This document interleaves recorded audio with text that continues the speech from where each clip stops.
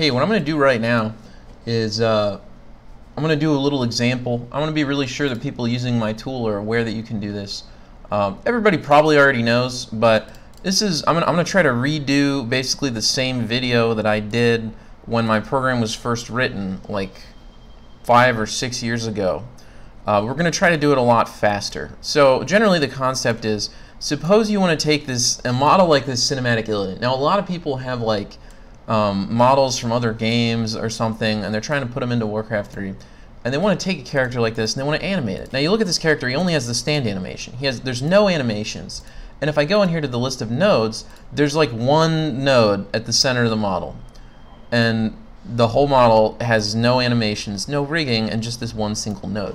And the question becomes, how can you rig this thing to move? And so I know some people, I guess they would use other programs, but at some point I did add this bone button. So we should be able to basically just go through here and essentially click to actually place the bones for each of these different things, like the feet and the hands and the legs, and get to a point then where you could actually animate this guy, maybe like the head, and then after that we could do the wings. So one of the main issues then becomes when you're here, can we also can we do this right so that it looks good? So at some point I made Control W as a tool to actually link these, so you should be able to just basically link it all up, and we'll see if I miss anything. But yeah, you should basically pretty much be able to just select it all and hit Control W, and that should pretty much let it just link right up. So we can do that. We'll make sure that's linked. And then up here, obviously at some point there's going to be a cutoff where we're just going to want everything to link back to his main body. But we could probably link all that. In fact, let's do the body first. So let's this is still his center bone, right? So anything I don't click on should be linked to his body. So that should be fine. So we link all this. Oh, sorry, I didn't mean to do that.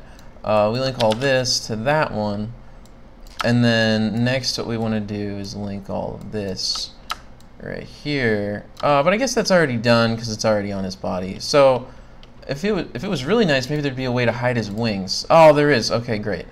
So then we can go here to the hand and basically like let's start out, or like select the largest amount first and then move progressively inward, right? By doing this, and Control W I think only works when you have one bone selected. So we stick them all to that, and then we'll get rid of some of this, most of this here, and then we'll link all this to this node right there. Actually, no, I'm wrong. Control W works when you have multiple selected. That should be true. We deselect some of this stuff and basically just animate the hand on that last hand bone right there. This should give us the ability for all these bones that, well, okay, actually, let's select everything except some of these other bones. My thought process is that if I use the auto-centering of bones, that these bones will just jump to an automatically somewhat valid location. Now we can see this is probably not going to be good because it's attached in something different on one side versus the other side, but hopefully it'll be decent. And you can put that there, and then definitely we want to have his head all linked up to head up there, and that it's maybe a little bit hard to see where we're going, but we'll just Control W that guy, and then we should be able to get this right arm here. So you just do that. We'll link that to there, although actually we probably want to just link it to this one node, because then you can get rid of all this stuff, and then link the lower arm to this node, and then get rid of this stuff, and then link the bottom. That's the other one. I got rid of some of this, didn't I? Yes, then you just link the bottom to that, and that should allow us to then go to these. And does auto center? Yeah, auto center will just work. Just right like that. So for starters, you want to do something like that. Let's see if I auto center the head. Yeah, it goes to the center of the head. So the next thing, of course, is you want to be naming these, which is pretty important. Bone head, I guess sometimes these characters have a separation between the root and the pelvis, don't they? So we could add also like a chest, a pelvis, and then like a root thing. And that should give us the ability to then make this thing position type in 0, 0, so it's in the very center. And then we're going to name it bone root. And then this is going to be bone chest. And this is going to be bone pelvis. And then the key is going to be to make some of these actually line up how you'd expect. So like all this stuff is going to hook pelvis. And this should be pretty good. Let's see, yeah, so we just get all that. And then we'll just Control W it to pelvis. Chest should already be linked. And then the other key is you want to have the pelvis linked to root and chest linked to root, probably. And then head needs to link to chest. Chest. Then we need to start naming the arms. Arm 1 L, something like that. Arm 2 L.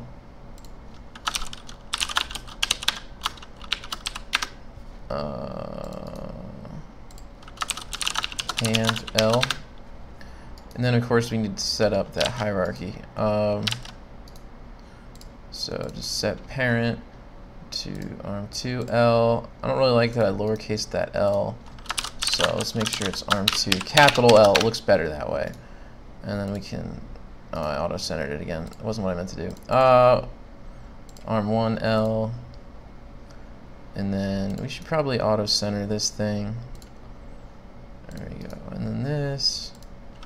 Oh, let's cancel that. I was actually thinking we want to set his parent to chest. And we can rename this guy arm 1 R. Parent it to bone chest. Rename this guy arm 2 R.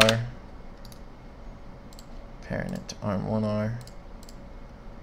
And this guy hand R. Arm 2 R.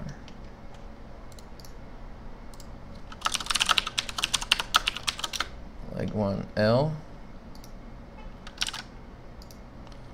And then set parent to pelvis. Sorry, rename leg 2 L. Set parent to leg 1 L.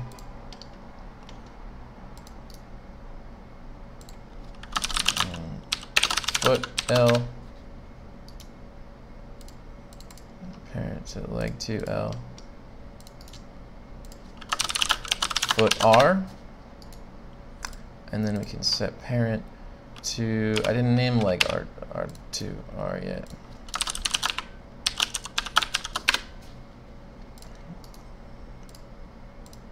Oh, sorry, I want to set the parent of this to leg 2 R. And this we rename leg 1 R. We set the parent of that to pelvis. And we set the parent of this guy to leg 1 R. Great. And then I think if I use the optimize sort nodes, maybe that'll mean that if you bring up this menu, it's kind of actually sorted, hopefully. So then what you should be able to do, assuming I did it right, is that you should be able to say, and similar to my other video from long ago, that you could say, okay, now that I did that, let's give him like Eridar animations or something like that. And you bring in the Eridar animations.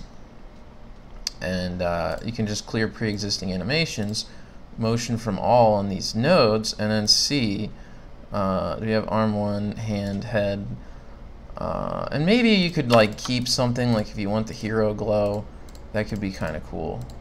So yeah, maybe we'll keep the hero glow there. And it looks like that's still rigged.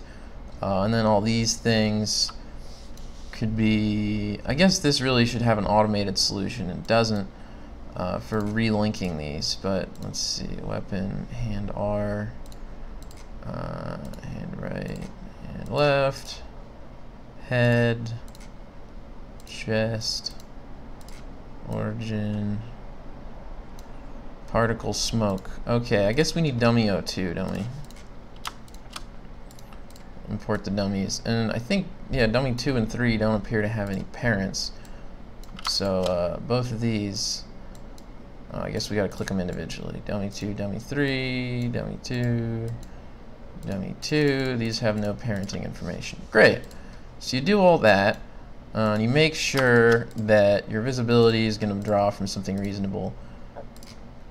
And then you click finish.